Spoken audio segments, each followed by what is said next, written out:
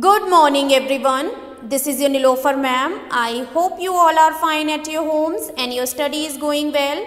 So as you all know that we are doing the syllabus of internal assignment 3. Our subject is English literature and in today's video I will explain you worksheet 11 which is related to lesson 5. Topic of the lesson is quality. Author of the lesson is John Galsworthy.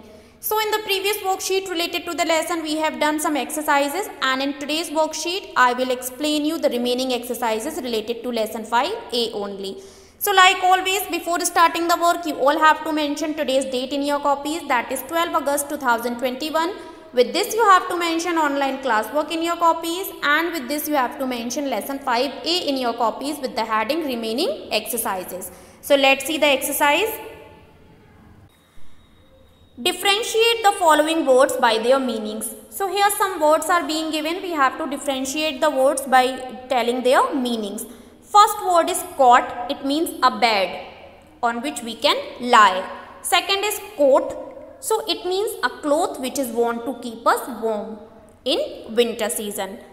Second word is cost and the meaning is the money that we pay for something. When we have to purchase something, for that the money we pay, that is called cost. And the next word is coast. It is the land next or close to sea. Bank of the river we can say and bank of the sea also we can say. Third word is got and its present form will be get and it means to receive. Another word is goat. It is a pet animal. Fourth word is rot. It means decay, something which is not useful.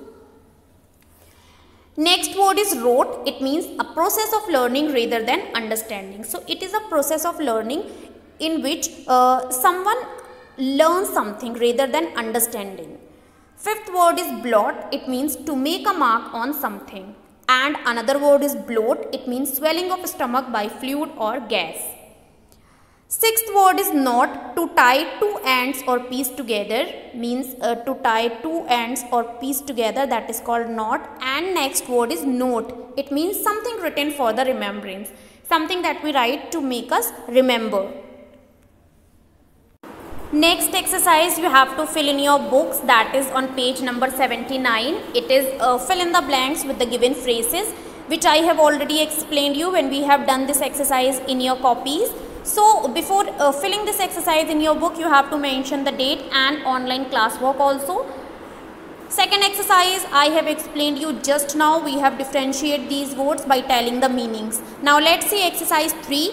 Each of the following words contains the sound sh, means sh, in the beginning or in the middle or at the end. First speak out all the words clearly, then arrange the words in 3 groups in the table on page number 80. Means in each of the following words the sound sh is there in the beginning, in the middle or at the end. So we have to recognize and we have to write these words in the correct category. So first word is sheep and the ish sound is coming in the starting. Next is thresh, the sound is coming in the last. Marsh, the sound is coming in the last. Fashion, ish sound is coming in the middle. Anxious, the sound is coming in the middle. Shriek, again the sound is coming in the starting. Shore, the sound is coming in the starting. Fish, the sound is coming in the last. Portion, the sound is coming in the middle. Ashes, the sound is coming in the middle. Shore, the sound is coming in the starting. Nation, the sound is coming in the middle. Shoe, the sound is coming in the starting. Pushing, the sound is coming in the middle. Polish, the sound is coming in the last. Mustache, the sound is coming in the last. You can see that in all the words the sound sh is there in the starting, in the middle or at the end. Now we have to write the words in the correct category. Let's see. You can see on page number 80 3 categories are there. It is initial, it means if the ish sound is coming in the starting. Medial, it means if the ish sound is coming in the middle.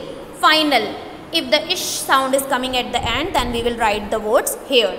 So initial sounds are sheep, shriek, shore, shore and shoe. In all the words you can see sh sound is coming in the starting only. Next is medial category, that is fashion, anxious, portion, ashes, nation, pushing.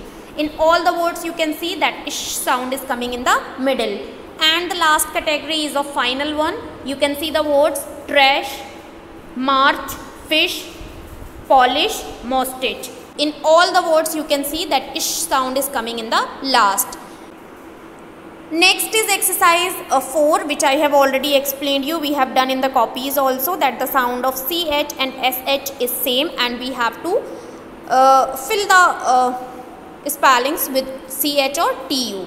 So you have to fill these exercises in your books very neat and clean. This was your last worksheet of English literature, because today we are completing the syllabus of English literature of internal assignment 3. So if still any confusion is there, you can ask me on the WhatsApp also. I'll meet you in the another explanation video of other subject. Till that, keep learning, stay home, stay safe. Bye bye everyone.